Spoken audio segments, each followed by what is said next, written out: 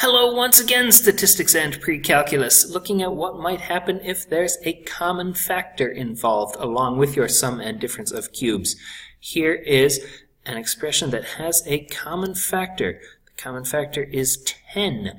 So we would pull out, actually, there's a common factor of 10 and 2 c's, so 10c squared. If we pull out 10c squared, we're left with c cubed minus 8. And you recognize that you can't do anything more with 10c squared, but c cubed minus 8 is a difference of squares. So we've got a difference of cubes, So that difference of cubes will factor. The 10c squared stays around. The difference of cubes will factor as c minus 2.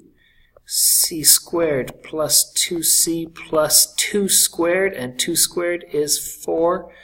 There we have it. Done and done.